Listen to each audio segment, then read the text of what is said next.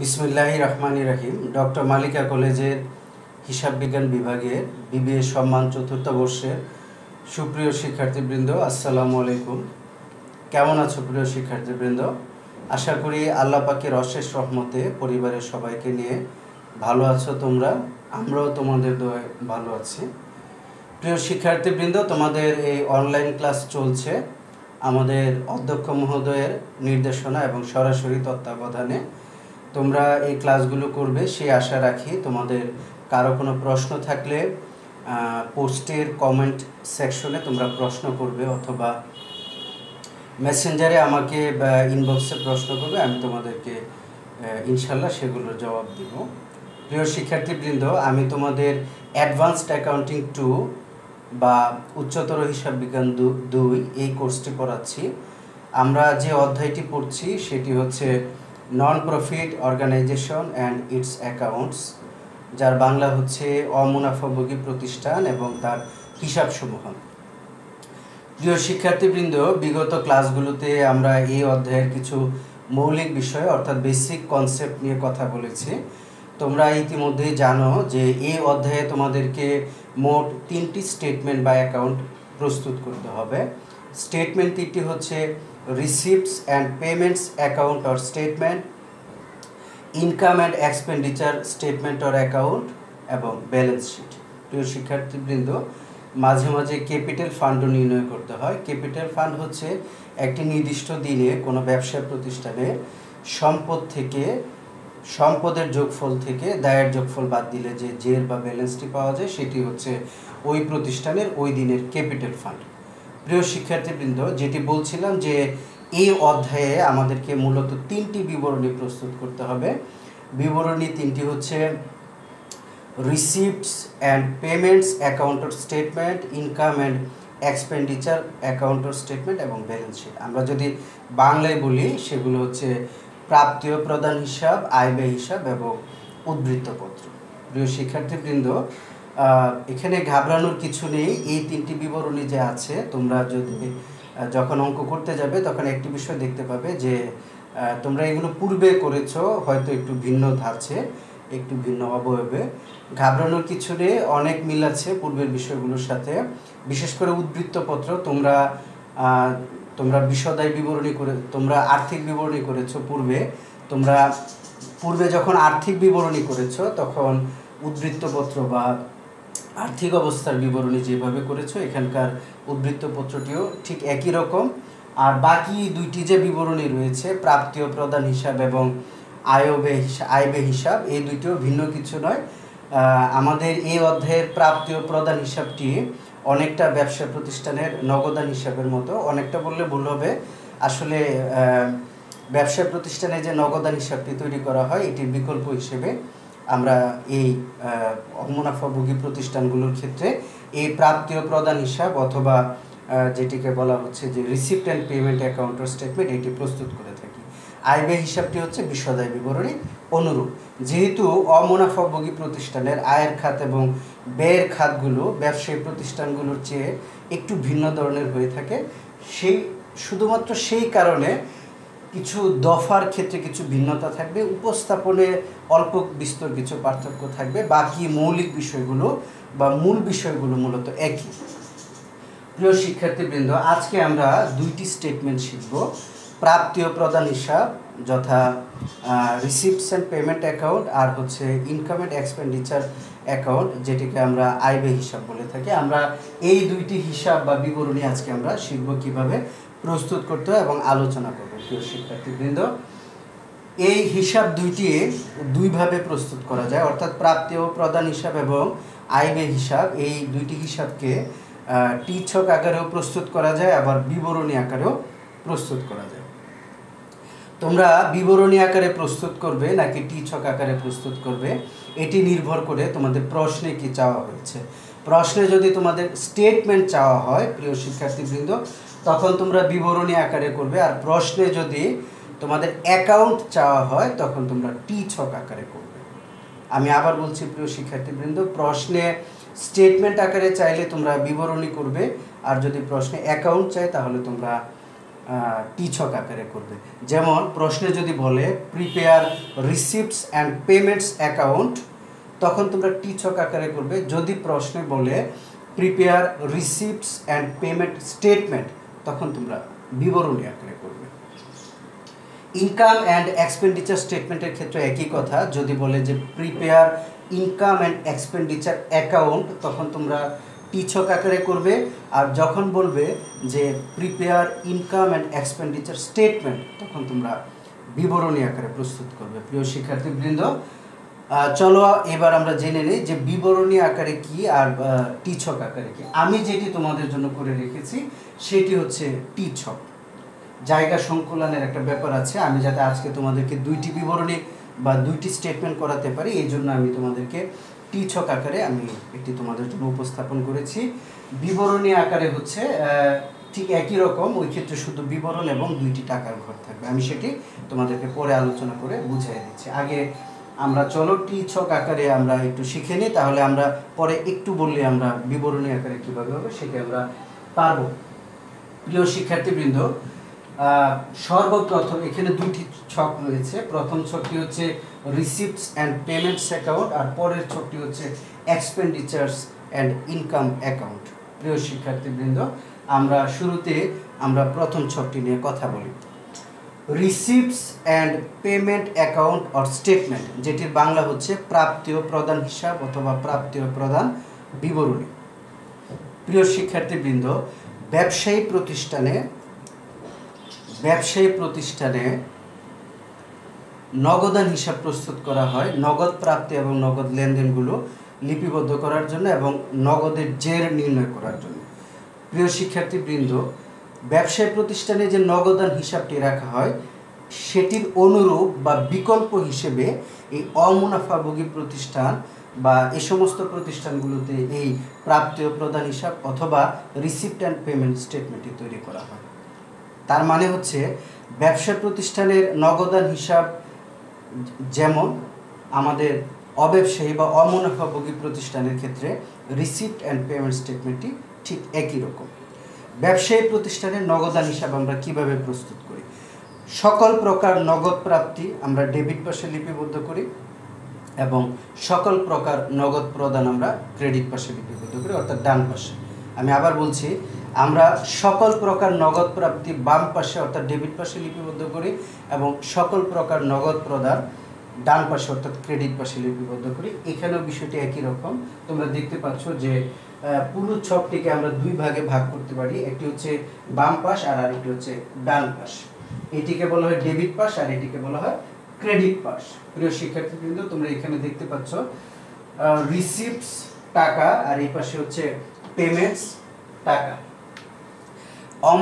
অমুনাফাভোগী প্রতিষ্ঠানের যাবতীয় নগদ প্রাপ্তি, সকল প্রকার নগদ প্রাপ্তি এই রিসিপ্ট পাশে বসবে এবং অমুনাফাভোগী প্রতিষ্ঠানের সকল প্রকার নগদ প্রদান এই পেমেন্ট পাশে বসবে। প্রিয় শিক্ষার্থীবৃন্দ, এইবার আসো সকল প্রকার নগদ প্রাপ্তি কি আর সকল প্রকার নগদ প্রদান কি।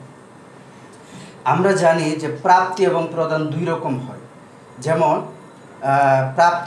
সকল প্রাপ্তিগুলোকে দুই ভাগে ভাগ করা হয়, মূলধন জাতীয় প্রাপ্তি এবং মুনাফা জাতীয় প্রাপ্তি। প্রদানগুলোকেও ঠিক একইভাবে দুই ভাগে ভাগ করা হয়, মূলধন জাতীয় প্রদান এবং মুনাফা জাতীয় প্রদান। প্রথমে আসো প্রাপ্তিগুলো। মূলধন জাতীয় প্রাপ্তি কোনগুলো? যেগুলো হচ্ছে যে দীর্ঘমেয়াদে কারবারে ব্যবহারের জন্য বা তহবিল আকারে ফান্ড আকারে যেগুলো আসে সেগুলো হচ্ছে মূলধন জাতীয় প্রাপ্তি। যেমন ধরো স্থায়ী সম্পদ বিক্রয় অথবা মূলধন হিসেবে বা দীর্ঘমেয়াদী ব্যবহারের জন্য যখন কোথাও থেকে আমরা কোনো বড় ধরনের পরিমাণ পেয়ে থাকি, ওগুলো হচ্ছে আমাদের মূলধন জাতীয় প্রাপ্তি। আর মুনাফা জাতীয় প্রাপ্তিগুলো হচ্ছে কারবারের স্বাভাবিক কার্যকলাপ থেকে প্রত্যেক বছর একটা নির্দিষ্ট হিসাবকালে পুনঃ আমরা যে প্রাপ্তিগুলো পেয়ে থাকি এগুলো হচ্ছে মুনাফা জাতীয় প্রাপ্তি। প্রদানের ক্ষেত্রে ঠিক এরকম, আমরা দীর্ঘমেয়াদে ব্যবহারযোগ্য কোনো সম্পদ বা কোনো খাতে যখন আমরা অর্থ ব্যয় করি অথবা যে অর্থ প্রদানের বিনিময়ে বা অর্থের ডিসবার্সমেন্টের বিনিময়ে আমরা দীর্ঘমেয়াদে কোনো সুবিধা প্রাপ্ত হয়, সেগুলো হচ্ছে মূলধন জাতীয় প্রদান, যেমন স্থায়ী সম্পদ ক্রয়, বিনিয়োগ এগুলো। আর মুনাফা জাতীয় প্রদান হচ্ছে কারবারের স্বাভাবিক কার্যকলাপ, দৈনন্দিন ব্যয় মেটানো, এমন কিছু ব্যয়ের খাত বা এমন কিছু প্রদানের খাত যেগুলো থেকে আমরা 1 বছর বা তার কম সময়ের জন্য সুবিধা পেয়ে থাকি, অথবা এটা থেকে প্রাপ্ত সুবিধা অথবা এই খাত অথবা এই বিষয়টির অস্তিত্ব 1 বছরের মধ্যে বিলীন হয়ে যায়। প্রিয় শিক্ষার্থীবৃন্দ, আমাদেরকে প্রাপ্তি এবং প্রদান হিসাব বোঝার জন্য আমাদের ওই ক্লাসিফিকেশনগুলো ভালো মতো না বুঝলেও চলবে, কারণ হচ্ছে এখানে যেহেতু সব কিছুই আসছে। তোমরা কয়েকটি বিষয় মাথায় রাখবে এই প্রাপ্তি এবং প্রদান হিসাব করার ক্ষেত্রে। যেমন 1 নম্বর বিষয় হচ্ছে সকল প্রকার প্রাপ্তি এবং সকল প্রকার প্রদান আসবে। এটি মূলধন জাতীয় প্রাপ্তি হোক আর মূলধন জাতীয় প্রদান হোক, অথবা মুনাফা জাতীয় প্রাপ্তি হোক অথবা মুনাফা জাতীয় প্রদান হোক। এমনকি এই বছরের প্রাপ্তি প্রদান তো আসবে, বিগত বছর এবং আগামী বছরেরও যদি কোনো প্রাপ্তি প্রদান থাকে সেটিও আসবে। যেমন আমরা জানি যে এই প্রাপ্তি এবং প্রদান হিসাবটি হচ্ছে নগদান হিসাবের অনুরূপ, আবার আয় ব্যয় হিসাবটি হচ্ছে বিশদায় বিবরণীর অনুরূপ। আমরা বিশদায় বিবরণী বা আয় ব্যয় হিসাবে সাধারণত যেটি করে থাকি যে শুধুমাত্র এই বছরের আয় এবং এই বছরের ব্যয়গুলোকে লিপিবদ্ধ করি, বিগত বছর বা আগামী বছরের কোনো কিছু এখানে আসে না। কিন্তু প্রাপ্তি এবং প্রদান হিসাবটি ব্যতিক্রম, এখানে সেটি হবে না। এখানে এই বছরের প্রাপ্তি প্রদান যেমন আসবে, আগামী বছর বা বিগত বছরেরও যদি কোনো প্রাপ্তি বা প্রদান থাকে সব কিছু আসবে। সহজ কথায় বা এক কথায় সকল প্রকার প্রাপ্তি এবং সকল প্রকার প্রদান আসবে আমাদের প্রতিষ্ঠানে, অথবা আমাদের প্রতিষ্ঠানে অর্থাৎ অমুনাফাভোগী প্রতিষ্ঠান। কারণ আমরা যে প্রতিষ্ঠানের হিসাবগুলো প্রস্তুত করছি সেটি হচ্ছে অমুনাফাভোগী প্রতিষ্ঠান। আমাদের অমুনাফাভোগী প্রতিষ্ঠানে যে কোনো খাত থেকে টাকা আসলে, যে কোনো সময়ের জন্য আসলে সেগুলো আমরা রিসিপ্ট পাশে বসাবো, এবং যে কোনো খাতে যে কোনো সময়ের জন্য যদি টাকা চলে যায় তাহলে সেগুলো আমরা পেমেন্ট পাশে বসাবো। তার মানে হচ্ছে যে সিলেকশনের ক্ষেত্রে আমরা কোনো ক্রাইটেরিয়া ফলো করব না, এখানে কোনো কন্ডিশন থাকবে না। আমাদের প্রতিষ্ঠানে টাকা আসলে সেটি আমরা রিসিপ্ট পাশে বসাবো, আমাদের প্রতিষ্ঠান থেকে টাকা চলে গেলে সেগুলো আমরা পেমেন্ট পাশে বসাবো। নগদান হিসাবের নেই। নগদান হিসাব যেরকম যে কোত্থেকে আসলো কিভাবে আসলো সেটি বিচার বিশ্লেষণ করে না, টাকা আসলেই তারা সেটি প্রাপ্তি পাশে লিপিবদ্ধ করে এবং চলে গেলে তারা সেটি প্রদান পাশে লিপিবদ্ধ করে। আমরাও ঠিক একই রকমভাবে এই কাজটি করব। প্রিয় শিক্ষার্থীবৃন্দ, এবারে আমরা 6কে চলে যাই। তাহলে আমরা কি জানতে পারলাম? আমরা জানতে পারলাম যে প্রাপ্তি এবং প্রদান হিসাব অথবা receipt and payment statement or অ্যাকাউন্টের ক্ষেত্রে আমরা যেটি করব, সকল প্রকার প্রাপ্তি এবং সকল প্রকার প্রদান এখানে আসবে। প্রাপ্তিগুলো আমরা ডেবিট পাশে অর্থাৎ বাম পাশে লিপিবদ্ধ করব, এবং সকল প্রদানগুলো আমরা ক্রেডিট পাশে অর্থাৎ ডান পাশে আমরা লিপিবদ্ধ করব। প্রিয় শিক্ষার্থীবৃন্দ, তোমরা দেখতে পাচ্ছ আমি প্রথমে একটু বাম পাশটি নিয়ে কথা বলি। ডেবিট পাশ, এখানে রিসিপ্ট এর একটি ঘর রয়েছে এবং টাকার একটি ঘর রয়েছে। আমরা শুরুটি করব হচ্ছে ওপেনিং ব্যালেন্স দিয়ে। এই ওপেনিং ব্যালেন্সটি হচ্ছে বিগত বছরের শেষের অথবা আমাদের এই বর্তমান বছরের শুরুর নগদ এবং ব্যাংকের জমার ব্যালেন্স। বিগত বছরের শেষ অথবা বর্তমান বছরের শুরুর দিনের নগদ এবং ব্যাংকের জেড দিয়ে আমরা শুরু করব। প্রথমে বসবে হচ্ছে ওপেনিং ব্যালেন্স, ক্যাশ আর ব্যাংক, যেটি আমাদের প্রশ্নে দেয়া থাকবে। প্রিয় শিক্ষার্থীবৃন্দ, এরপরে আমরা একে একে সকল প্রাপ্তিগুলো বসাবো। প্রাপ্তিগুলো বসানোর ক্ষেত্রে এক্ষেত্রে মূলধন জাতীয় প্রাপ্তিগুলো আসবে, মুনাফা জাতীয় প্রাপ্তিগুলো আসবে, এই বছরের প্রাপ্তিগুলো আসবে, বিগত বছরের প্রাপ্তিগুলো আসবে এবং আগামী বছরের প্রাপ্তিগুলো আসবে। প্রিয় শিক্ষার্থীবৃন্দ, তোমরা যদি শুধু এই কথাটুকু মনে রাখতে পারো তাহলে তোমাদের হবে।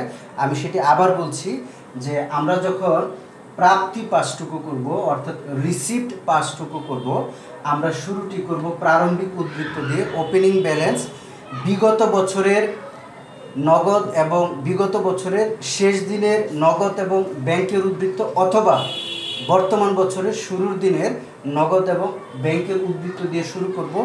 এরপরে সকল প্রকার মূলধন জাতীয়, মুনাফা জাতীয়, এই বছরের, বিগত বছরের এবং আগামী বছরের সকল প্রকার প্রাপ্তিগুলো আমরা একে একে লিপিবদ্ধ করব। কি কি?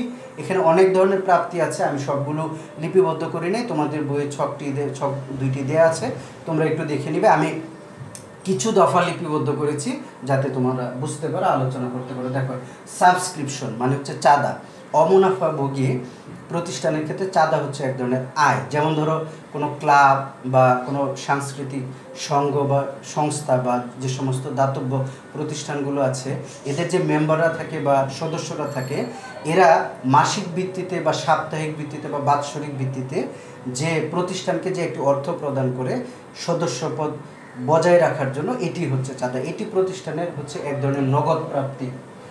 এন্ট্রান্স ফি, এটি হচ্ছে এন্ট্রান্স ফি, এটিকে অ্যাডমিশন ফি বলা হয়। এটি হচ্ছে প্রবেশ ফি বা ভর্তি ফি। একটি অমুনাফাভোগী প্রতিষ্ঠানে সদস্যপদ লাভের জন্য তোমাকে এককালীন একসাথে যে অর্থটি প্রদান করতে হয় সেটি হচ্ছে এই ভর্তি ফি বা প্রবেশ ফি। এটিও প্রতিষ্ঠানের এক ধরনের নগদ প্রাপ্তি, এই জন্য প্রাপ্তি পাশে বসেছে। এরপর তোমরা দেখতে পাচ্ছ ডোনেশন। ডোনেশন মানে হচ্ছে অনুদান। অমুনাফাভোগী প্রতিষ্ঠান সরকারি, বেসরকারি, এমনকি সদস্যদের কাছ থেকেও বিভিন্ন খাত থেকে, বিভিন্ন মাধ্যম থেকে তারা অনুদান পেয়ে থাকে বা ডোনেশন পেয়ে থাকে। এটিও তো এক প্রকার নগদ প্রাপ্তি, এই জন্য এখানে আসছে। আর আমি শুরুতেই বলেছি, বারবার বলছি যে সকল প্রকার নগদ প্রাপ্তি আসবে, সেটা মূলধন জাতীয় হোক বা মুনাফা জাতীয় হোক, এই বছরের হোক, বিগত বছরের হোক বা আগামী বছরের হোক, সকল প্রকার নগদ প্রাপ্তি এখানে আসবে। তার মানে হচ্ছে প্রাপ্তি হলে হবে, নগদ প্রাপ্তি হলে হবে, আর কোনো ক্রাইটেরিয়া ফুলফিল করতে হবে না, আর কোনো কন্ডিশন ফুলফিল করতে হবে না। নগদ প্রাপ্তি হলে সেটি আমাদের রিসিপ্ট বা প্রাপ্তি পাশে আসবে। প্রিয় শিক্ষার্থীবৃন্দ, এরপরে দেখো, রিসিপ্ট ফর স্পেশাল ফান্ড, বিশেষ তহবিল বাবদ প্রাপ্তি, locker rent revenue, life member ফিস, আজীবন সভ্যের চাঁদা, সেল অফ ফিক্সড অ্যাসেট, স্থায়ী সম্পদ বিক্রয় লব্ধ অর্থ। প্রিয় শিক্ষার্থীবৃন্দ, তোমরা দেখতে পাচ্ছ সাবস্ক্রিপশন বা চাঁদা, এটি হচ্ছে একটি মুনাফা জাতীয় প্রাপ্তি। সেল অফ ফিক্সড অ্যাসেট, এটি হচ্ছে একটি মূলধন জাতীয় প্রাপ্তি। তাহলে আমরা দেখতে পাচ্ছি মুনাফা জাতীয় প্রাপ্তি, মূলধন জাতীয় প্রাপ্তি সবগুলো আসে। তো আমরা যেটি করব তাহলে সেটি হচ্ছে যে আমরা প্রথমে ক্যাশ এবং ব্যাংকের ওপেনিং ব্যালেন্সটি বসাবো, এরপর একে একে যত প্রকার নগদ প্রাপ্তি আছে সবগুলো আমরা এই রিসিপ্ট পাশে বা বাম পাশে বা ডেবিট পাশে আমরা লিপিবদ্ধ করব। এবারে আসো প্রিয় শিক্ষার্থীবৃন্দ, পেমেন্ট পাশে। এটি হচ্ছে ডান পাশ বা ক্রেডিট পাশ অথবা পেমেন্ট পাশ। এই পাশে কি আসবে? সকল প্রকার নগদ প্রদান, সেটি মূলধন জাতীয় হোক, সেটি মুনাফা জাতীয় হোক, সেটি এই বছরের হোক, সেটি বিগত বছরের হোক বা সেটি আগামী বছরের হোক, যে কোনো প্রকার নগদ প্রদান। কোনো ক্রাইটেরিয়া ফুলফিল করতে হবে না, কোনো শর্ত ফুলফিল করতে হবে না। আমাদের এই প্রতিষ্ঠানের সকল প্রকার নগদ প্রদান এই পাশে আসবে। কি কি নগদ প্রদান থাকতে পারে? স্যালারি এক্সপেন্স, ওয়েজেস এক্সপেন্স, বেতন, মজুরি, অনারিয়াম হচ্ছে সম্মানী, স্টেশনারি, মনিহারি, রেন্ট ভাড়া, প্রিন্টিং হচ্ছে মুদ্রণ ব্যয়, তারপরে আছে হল রেন্ট। হল রেন্ট এটি প্রাপ্তিও হতে পারে, প্রদানও হতে পারে, এটা ডিপেন্ড করে সিচুয়েশনের উপরে। হল রেন্ট যদি আমরা পাই তাহলে এটি প্রাপ্তি, আর হল রেন্ট যদি আমরা প্রদান করি তাহলে সেটি পেমেন্ট বা প্রদান। প্রিয় শিক্ষার্থীবৃন্দ, একই সাথে হল রেন্ট আয়ও হতে পারে, ব্যয়ও হতে পারে। আমরা পেলে আয় আর আমরা প্রদান করলে সেটি ব্যয়। প্রিয় শিক্ষার্থীবৃন্দ, এরপরে তোমরা দেখতে পাচ্ছ যে পারচেজ অফ ফিক্সড অ্যাসেট, স্থায়ী সম্পদ ক্রয়। স্থায়ী সম্পদ ক্রয় করলে নগদ অর্থ চলে যায়। ব্যাংক ডিপোজিট, ব্যাংকে টাকা জমা দেওয়া, এটি আয়ও না, ব্যয়ও না। এটি হচ্ছে আমাদের উদ্বৃত্ত অর্থের এক ধরনের রূপান্তর। আমাদের কাছে ক্যাশ হিসেবে ছিল, সেটি আমাদেরই প্রতিষ্ঠানের অ্যাকাউন্টে, যেটা আমাদেরই থাকবে, ওই অ্যাকাউন্টে আমরা টাকাটি জমা করছি। এই জন্য আমি বারবার বলেছি যে আমাদের কাছে কোনোভাবে টাকা আসলে সেটি আমরা প্রাপ্তি পাশে বসাবো, আর যে কোনোভাবে আমাদের ক্যাশ থেকে টাকা চলে গেলে সেটা আমরা প্রদান পাশে বসাবো। এটা কোথায় গেল সেটা দেখার বিষয় নয়। ব্যাংক ডিপোজিট, আমরা ব্যাংকে যেটা জমা করছি, আমাদের প্রতিষ্ঠান থেকে যেহেতু টাকাটা চলে যাচ্ছে ক্যাশ থেকে, এই জন্য এটি প্রদান পাশে আসবে। রিপেয়ার এক্সপেন্স, মেরামত ব্যয়। তো প্রিয় শিক্ষার্থীবৃন্দ, তাহলে আমরা যেটি করব সেটা হচ্ছে এই পেমেন্ট পাশে যত প্রকার নগদ প্রদান আছে, সেটা হোক মূলধন জাতীয়, হোক মুনাফা জাতীয়, হোক এই বছরের, হোক বিগত বছরে, বা হোক সেটা আগামী বছরে, সকল প্রকার নগদ প্রদান আমরা লিপিবদ্ধ করব। তারপর আমরা যেটি করব, এই রিসিপ্টগুলো বা সকল প্রাপ্তিগুলো যোগ করলে আমরা যেটি পাবো টোটাল রিসিপ্ট। টোটাল রিসিপ্ট থেকে আমরা টোটাল পেমেন্ট বাদ দিব, বাদ দিলে পাবো হচ্ছে আমরা সমাপনী নগদ এবং সমাপনী ব্যাংক জমার উদ্বৃত্ত। আমি আবার বলছি, আমরা সকল প্রাপ্তি বা সকল রিসিপ্টগুলোকে আমরা যোগ করব, তাহলে আমরা পাবো হচ্ছে টোটাল রিসিপ্ট।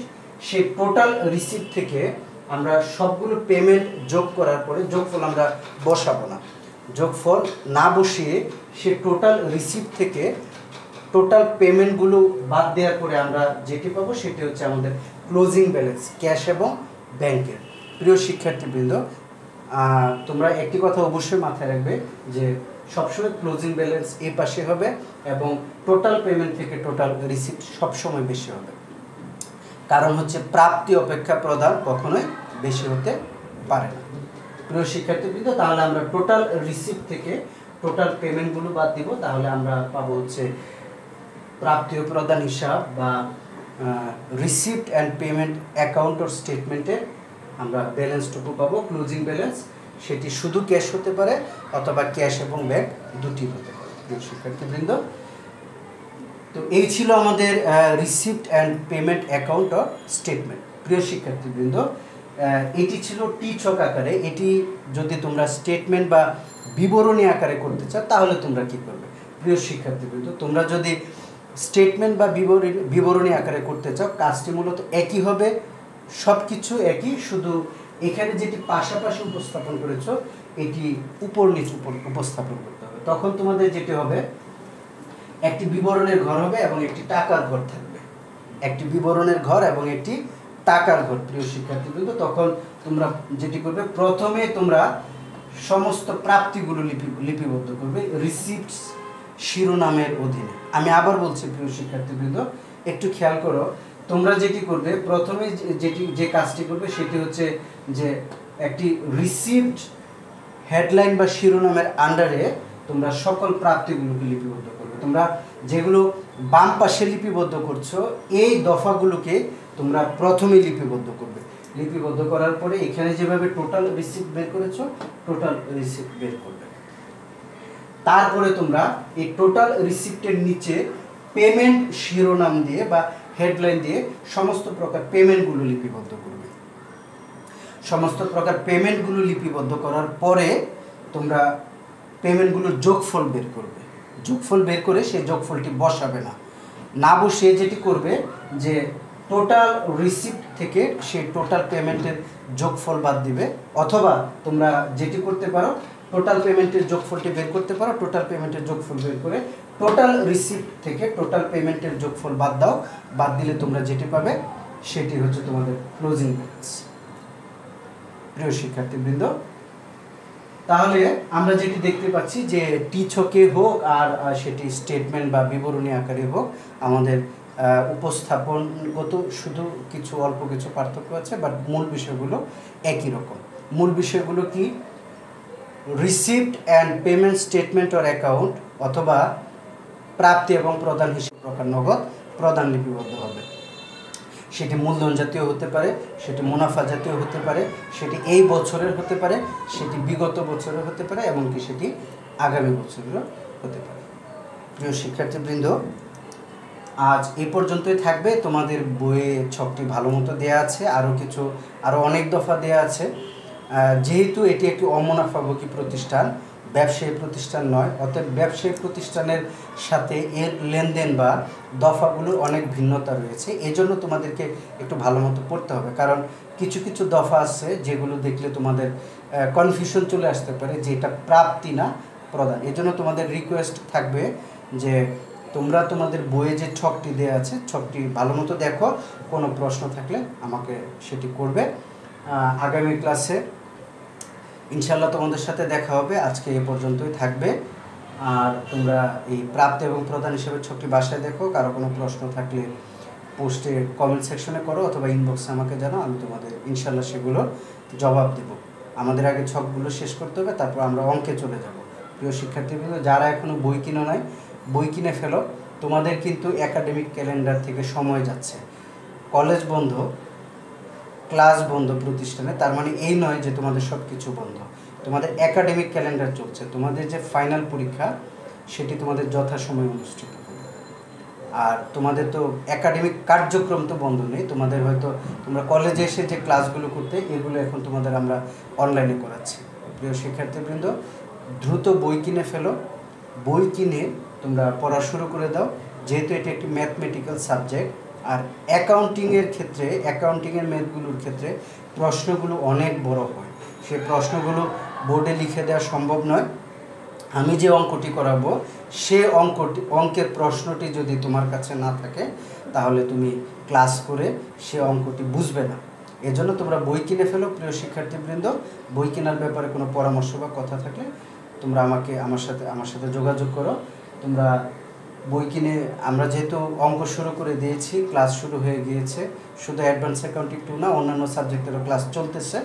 তোমাদের যদি বই না থাকে তাহলে তোমাদের ক্লাসগুলো কোনো কাজে আসবে না। আজকে আমরা ক্যাশ রিসিপ্ট অ্যান্ড পেমেন্ট স্টেটমেন্টের অ্যাকাউন্ট এটি পড়লাম। এটি তোমরা বাসায় দেখো, কারো কোনো প্রশ্ন থাকলে আমাকে জানাবে। আগামী ক্লাসে দেখা হবে তোমাদের সাথে ইনশাল্লাহ। সে পর্যন্ত ভালো থাকো, অনেক ভালো থাকো। দোয়া রইল তোমাদের জন্য, আমাদের জন্য দোয়া রাখবে। আসসালামু আলাইকুম, আল্লাহ হাফিজ।